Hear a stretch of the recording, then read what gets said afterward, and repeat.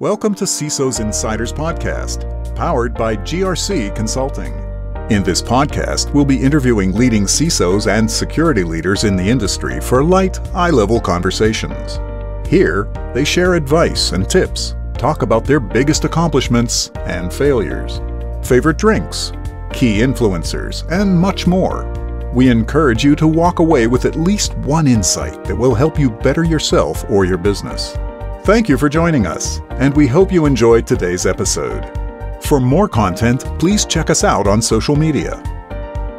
Hello, everybody. Today I'm speaking with Roee Besser. Roee is a virtual CISO, among others. He wears multiple hats at the moment. He'll be able to introduce himself in just a minute. What I can tell you about Roee is that he's been in the industry for quite some time now. He's been holding a variety of positions, anywhere from risk manager, consultant, to more technical positions in the past. Your bio is just too long, Roee. Maybe you can step in and tell us a bit about yourself. Okay, so I'm in this IT/network/cyber environment for 30 years or so. Started as a technician in the Israeli Air Force, playing with switches before there were routers, X25 protocols and stuff like that, playing with encryption devices, and from there, a smooth transition to an Israeli ISP, and following with global companies, all as regular employee, punching the card every day. I'm working in this field of IT, networking, cyber for 30 years or so, doing a lot of positions of IT network technician, playing with firewalls, playing with encryption devices, building DPI solutions for enterprises and ISPs. Up until one day, I found myself without a job, as a startup that I was working in was closed. And from that point, I started to look what to do, how to harness my knowledge, my hands-on skills, and found myself in positions of advising to CISOs with those who ask for advice for networking, for firewalls and stuff like that. I was teaching cybersecurity for some time. This is it, more or less. Okay, and that I believe that inspired you to basically own your own business and found your own company, basically, where you offer vCISO services and related other services as well. And I did remember from last time that we spoke that you also mentioned that you have some sort of a role as a regulator for one of these entities. Maybe you could share some light about that in one of the upcoming questions here. Typically, before we get started, I always like to get my interviewee just a little bit better. And I like to ask if you're willing to share about your marital status and maybe favorite drink.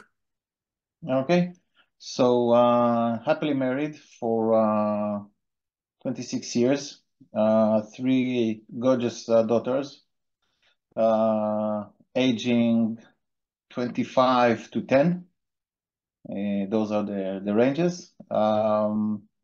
Live in Israel, beautiful city of Ra'anana, and running my business nationwide, and looking also a little bit outside. Some joint venture with a customer of mine for an operation in Europe, and another customer tries to take me to India, back to India, to be more accurate. But my focus mainly is in the Israeli market at the time, at this moment.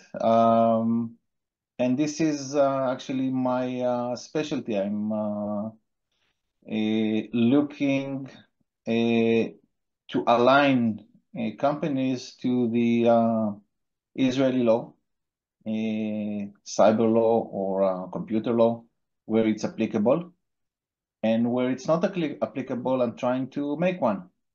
And as you mentioned, Ben, yes, I'm working in a government agency in the Ministry of Finance as part of a team that regulates cyber. Regulates cyber for the insurance company and the savings, and some small fintechs. At the moment, this is the second biggest cyber regulator in Israel. It is a second to the Ministry of the Environment. And amazingly, we have the Israeli National Cyber Directorate, but they are regulating only a handful of companies and no more than that. So it makes things it gives a lot of interest to the day-to-day job. Thank you for that background. So let's dive right in, and let me ask you, the following. If there's one thing that you wish you'd known when you began your career, what would that be? That it's going to be the biggest roller coaster I ever ride on. And I have fear of heights, and I have a fear of speed, but this is a very crazy journey, and I love every moment of it. Nice.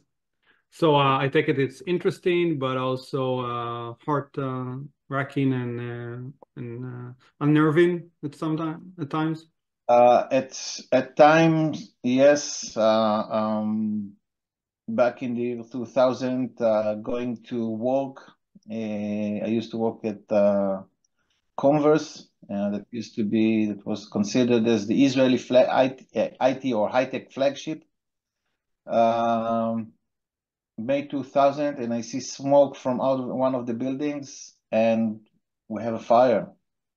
And the main backbone switch is burned.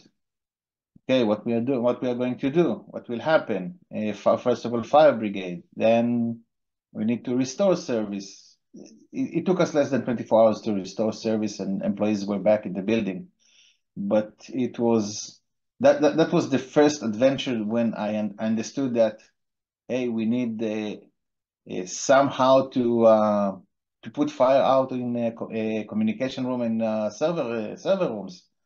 Nobody thought about using gas or a automatic system to put out a fire. Then I started to look into more into those kind of preparation of DR and stuff like that.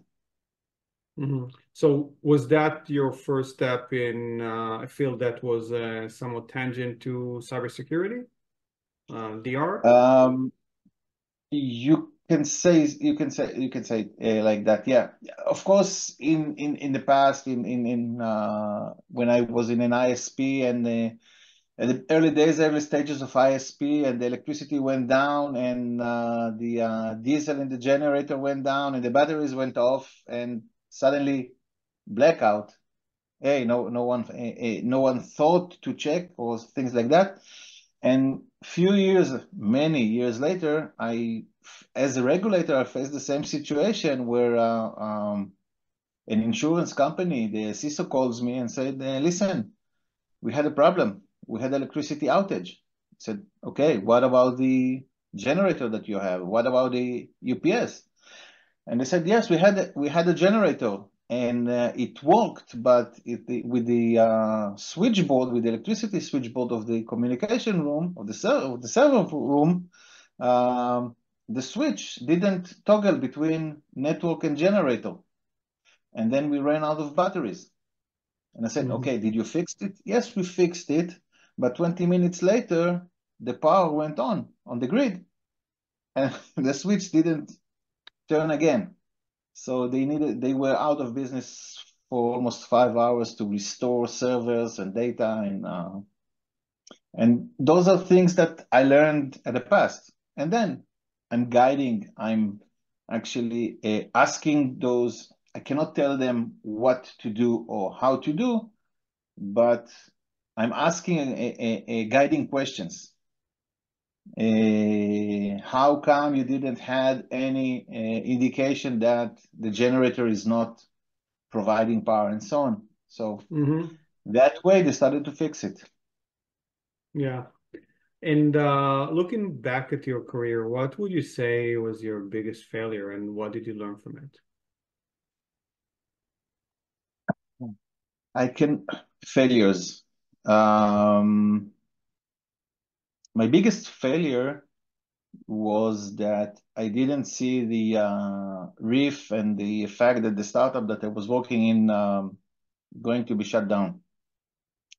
I used to work at Converse, and when I was in Converse, there were about 5, 6, or 7 cycles of reduction of force that I survived because I understood the politics inside it.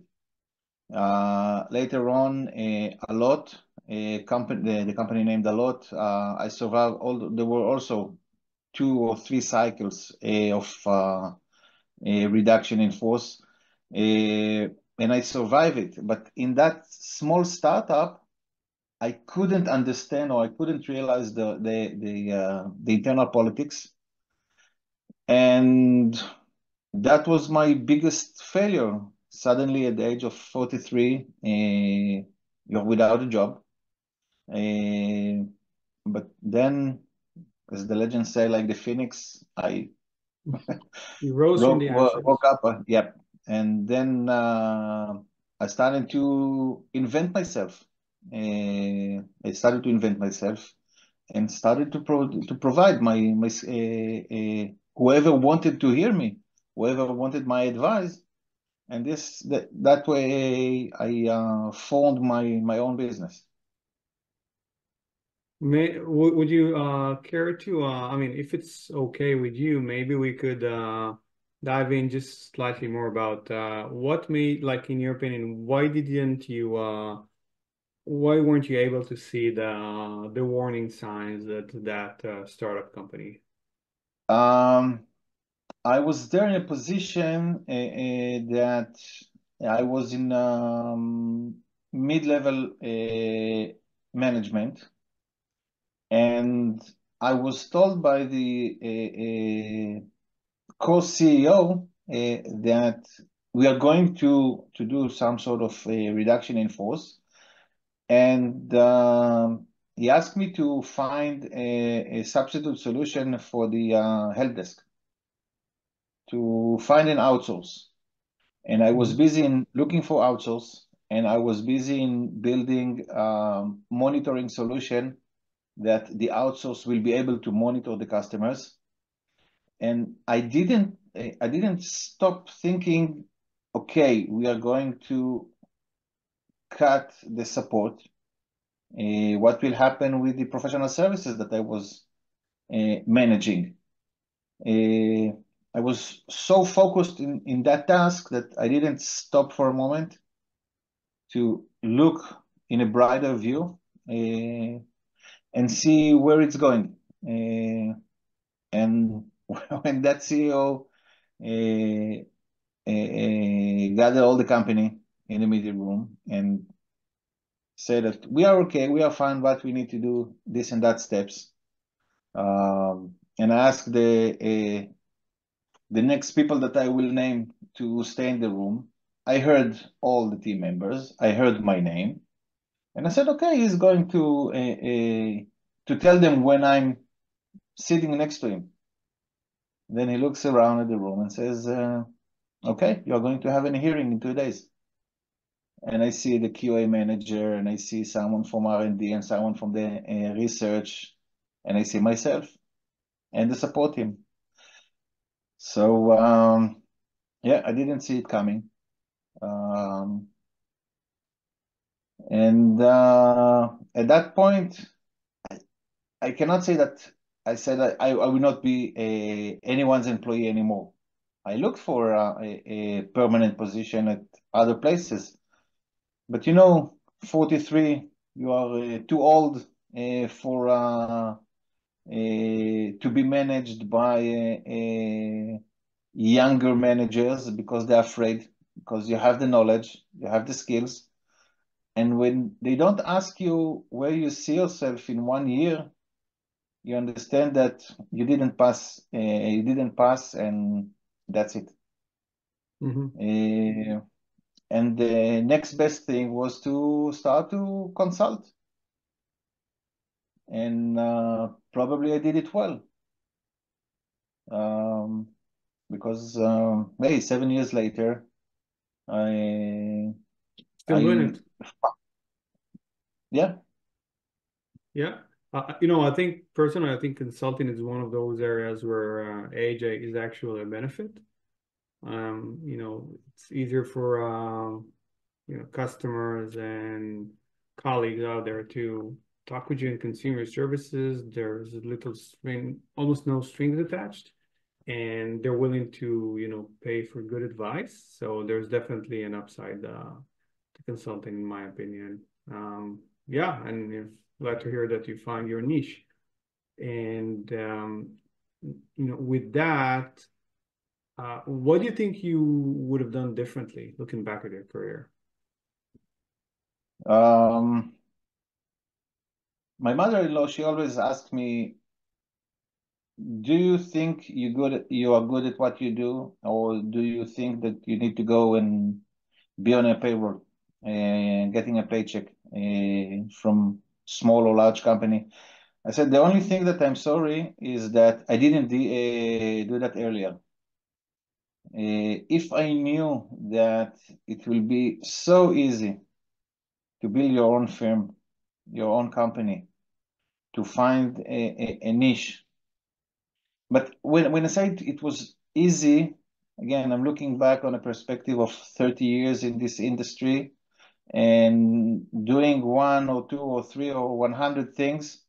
But this is something that I advise my daughters to try to think of, find something unique that they can do in the area of their skills. One is project manager, the other one is a technician of UAVs. So the idea is that you need to think out of the box. You need to see you should try to see the bigger picture, and to always look for new opportunities, new horizons. Don't block yourself. As part of that process, I was going to a coach that helped me decide to do this step to become my own boss. Actually, my wife is my boss, but the idea was to rethink how I'm rebranding myself, how I'm building myself. And later on, I did a mentoring course, so I'm also a certified mentor. So I see both sides. I was sitting in one couch, talking with my mentor, and then 2 years later, I'm sitting in her couch and mentoring others. So it gives you a brighter look, a broader look on the wherever you are, and not only on the work aspects, on almost on any other aspects that is there. It's like, I think it was some sort of life-changing decision to do this kind of training. Yeah, and I know you just mentioned a couple of names or a couple of things out there that helped you along the way. Did you have any other resources, people, or whatever that might be that have helped you shape yourself to what you are right now? Looking for good mentors that will guide you, that will escort you. At the beginning, I marketed myself to, let's say, to an integration companies or someone that I find the DNA very close to mine. So they will do the sales. They will sell me as a product. I'm not good at sales. And this is something I needed to admit in the first day. I'm not a salesperson. I'm not a sales guy. I did pre-sale, I did post-sale, but sales itself, when I'm the product, of course, you have the elevator pitch or the 30 seconds first impression. But I found those, let's say, success partners that will push me towards the end customers. That was the first task that I did, and luckily I found 3 or 4 partners like that pushes me towards those interesting positions that I'm actually doing. Okay, so basically building yourself your channel network, partners network, that was very instrumental in your success. That's what I'm hearing. And in terms of the market that you operate in, maybe you can talk a bit bit more about that, because I know you have, a lot of, as you mentioned, wearing a lot of hats. So maybe you can talk a bit about that. So one hat as a regulator, I work in the finance arena here in Israel. I can say guiding, escorting, and if there is a need to punish those who don't obey. Usually, I'm not the punisher, although I'm a little bit harsh with them. But when I go to a survey in let's say in one of the companies that I'm responsible of, I always tell them embrace the auditor.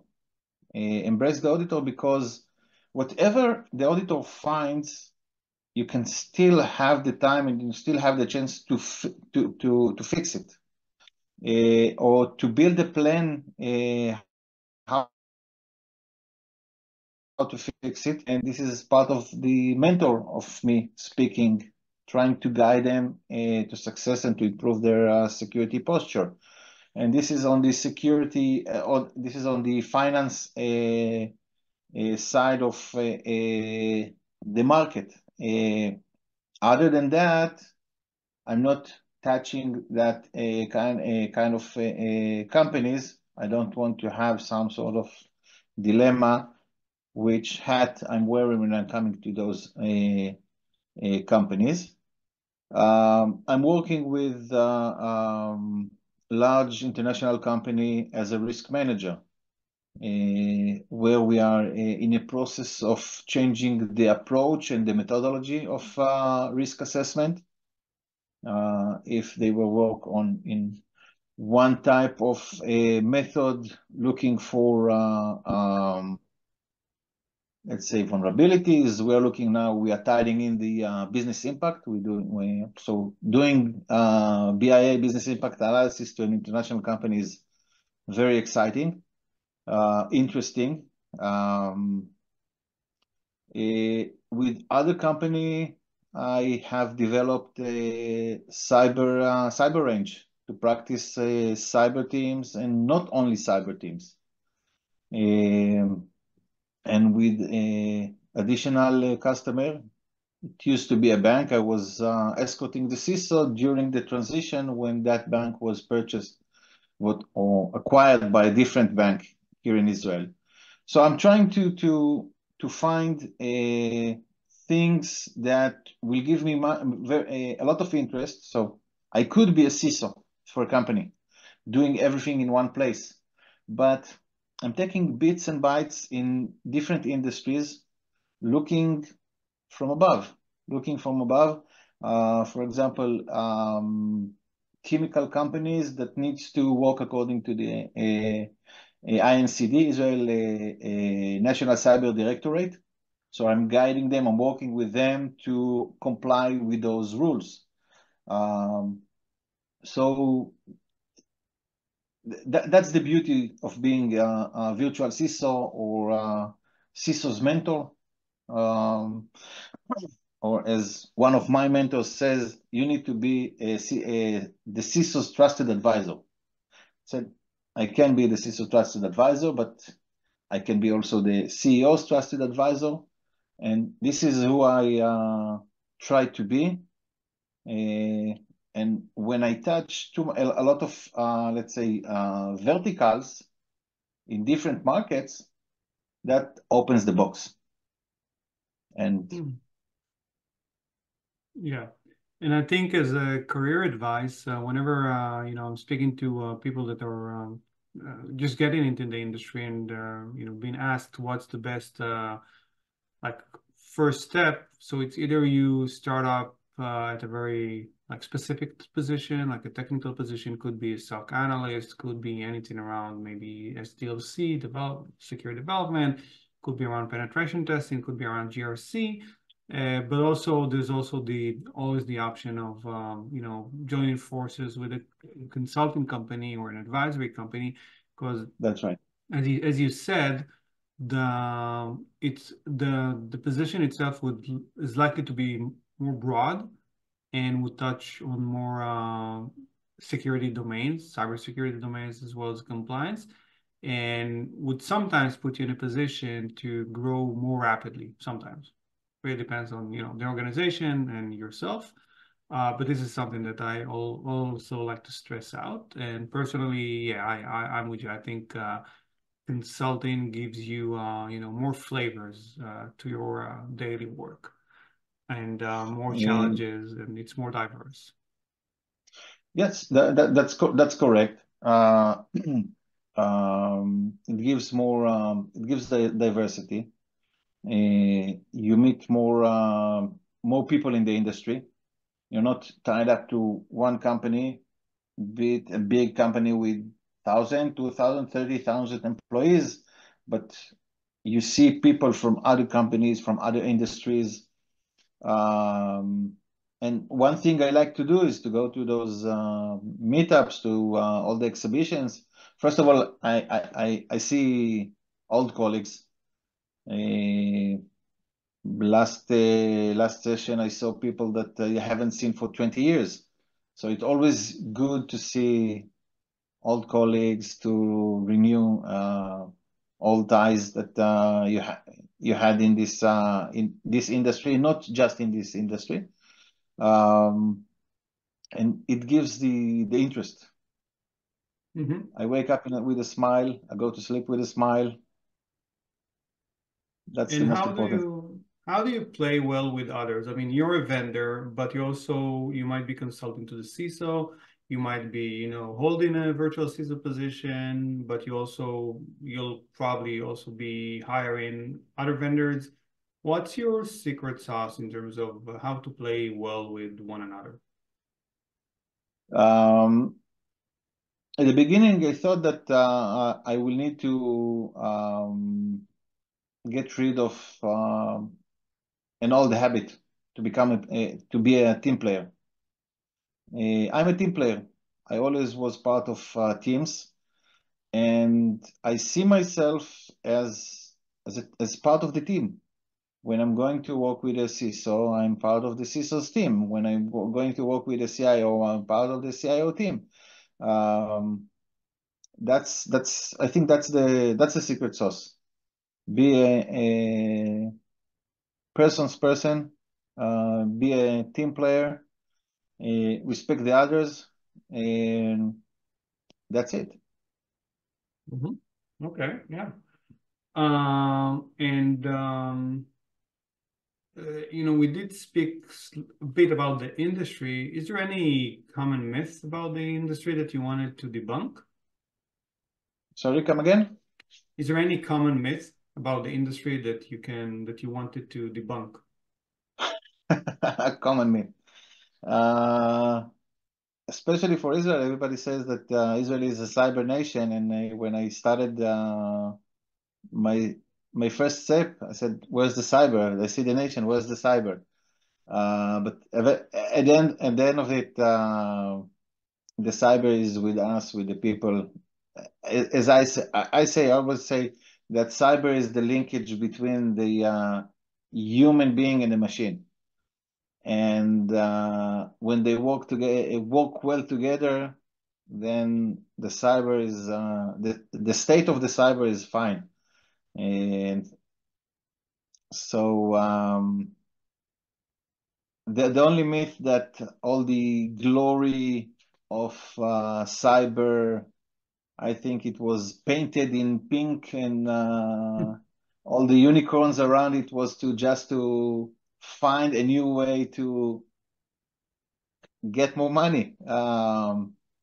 When I was sitting in one of the banks in Israel, and I was asked to look into the logs of the AS400, the mainframe, because they had some scenarios where processes were stuck during critical time, and trying to find a solution. And the very first question I asked, why at the time that the NOC, the network operating system, are busy, why the SOC, the Security Operations Center, is not monitoring those machines? And they say, no, you shouldn't mix cyber and network. You shouldn't mix SOC and NOC. But eventually, it's the same thing. And I took these sentences as some sort of lesson learned. And during a practice scenario that I was running with a simulator that I was part of, I was practicing, I was running a scenario where the SOC team was trying to solve an incident where we had a malware encrypting files and another malware playing with CPUs, making them hard time to find their way around the network. And they were puzzled after 3 hours. So I said, okay, guys, stop at this point. Please call to one of the help desk engineers. The help desk, the PC engineers, I don't need a system guy. 5 minutes later, all done, everything was fixed. Meaning, you don't need to be a cyber analyst to find a simple problem. You just need some technical knowledge or the technical approach. They did rewrite the playbook after that practice. They did started to build their own the in-house IR, combining people from different disciplines instead of going out to because they were at a level that at that point they were calling the external IR. We have a problem. We have an issue, instead of going to the to those who really can fix it in 5 to 10 minutes, and they are in-house at the next room. So this is one myth that I saw myself breaking apart, as eventually as cyber is everywhere. Cyber, it's IT. Cyber, it's the company's business.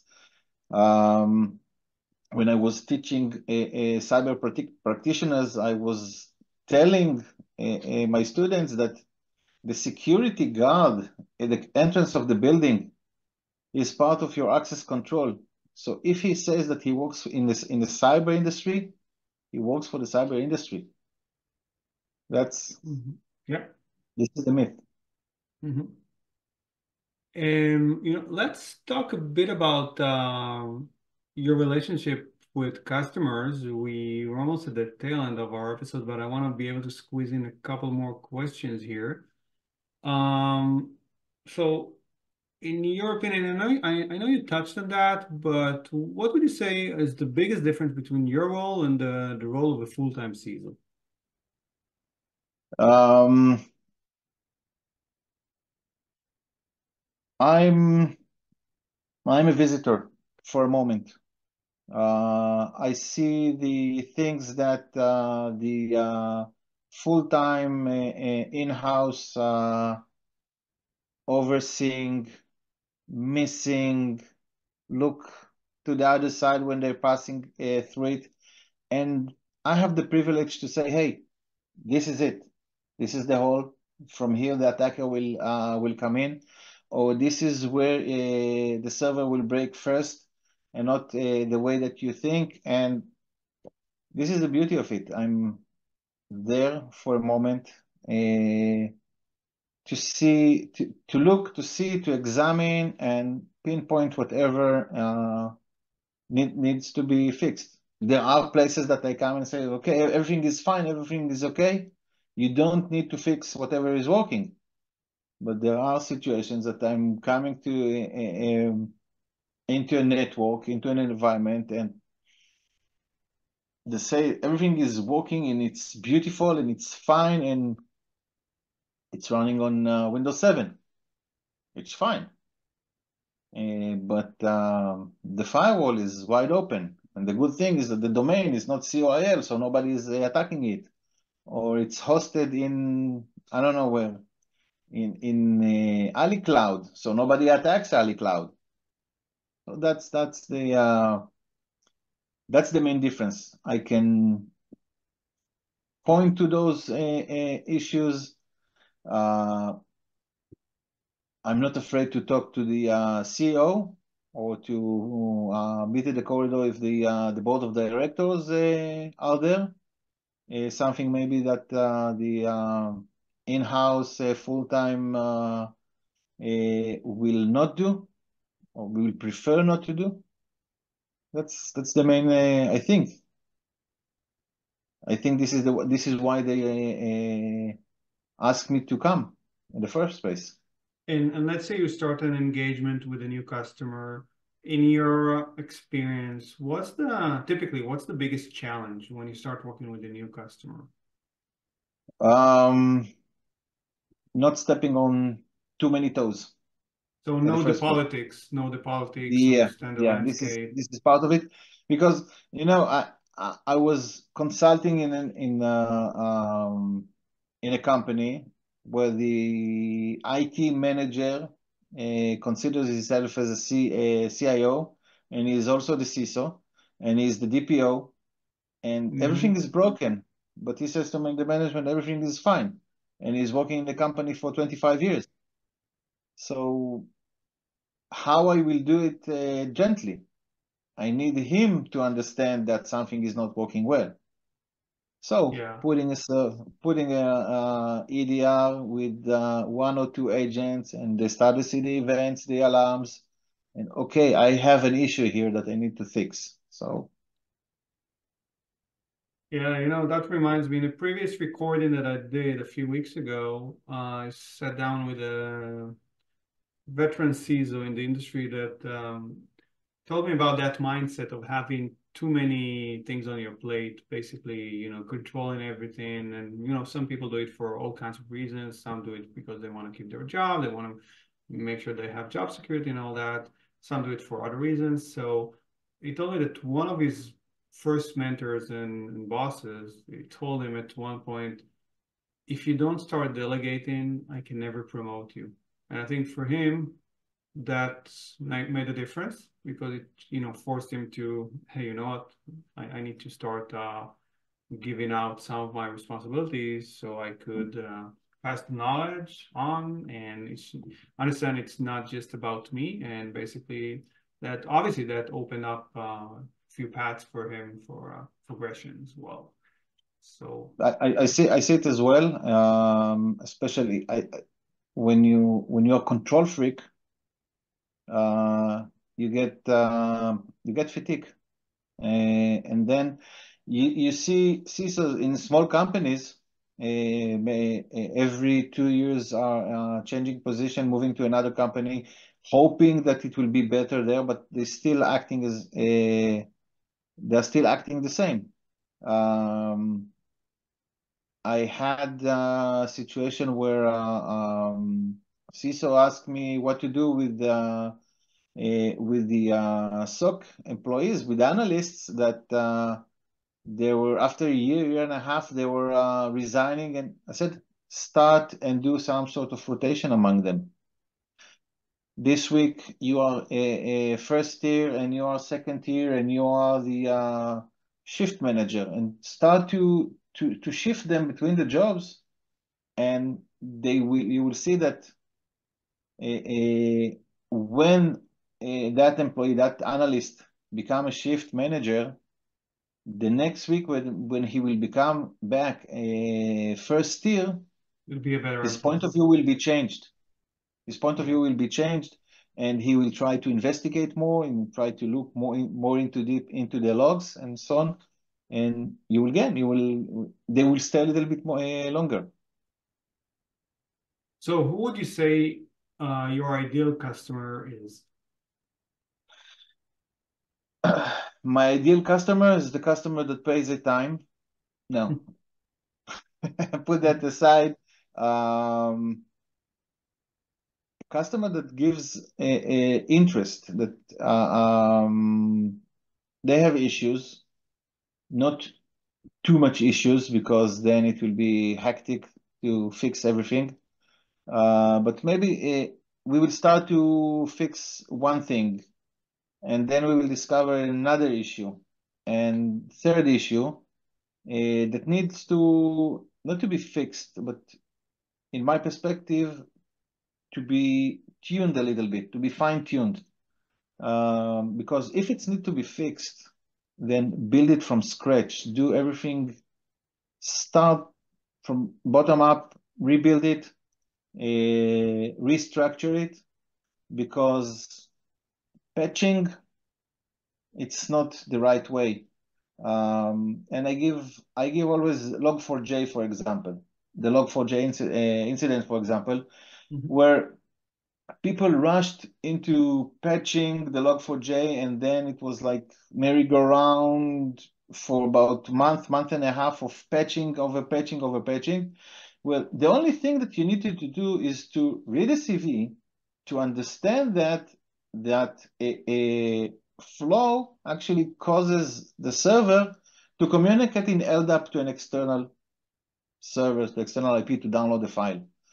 So why not to block in the firewall any server that is not your Active Directory connecting to the Active Directory in 365? Block everything from connecting with LDAP. You don't need to patch. This is the fine tune. You need to read. You need to understand how your network works, how your system works. You do that tuning, and you can go back to sleep. That's it. So that was your ideal customer. What's your what qualities you don't like in a customer, apart from the part that they're not paying? Mr. Know-how. Mr. knows everything. The CIO calls me in, but the IT managers knows everything, and everything is okay. We have an issue. He's scratching his head. I don't know exactly what is the problem. Coming in the morning and everything works. What you did, fix it. That's it. So this is a kind of this is my nightmare. Those kind of customers without knowledge sharing. The one that holds all the information to himself, that this is what you mentioned as job security. But when you are in a position of you're managing the infrastructure, you're managing the IT, you're managing the information department, as you said, you need to delegate, you need to share information.